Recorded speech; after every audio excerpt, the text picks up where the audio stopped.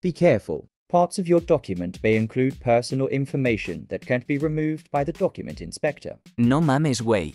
Hi, in this video, I'm going to show you how to get rid of this message in Excel. After editing an Excel spreadsheet and attempting to save the document, the following message may be displayed.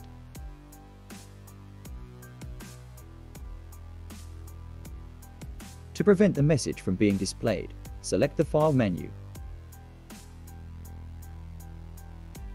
Under More, select Options. Then click on Trust Center. In the Trust Center settings, select Privacy Options and check Remove Personal Information from File Properties on Save. Close the dialogues. Save the document again. The annoying message has disappeared. That wraps it up for this tutorial. Thanks for watching. See you in the next one.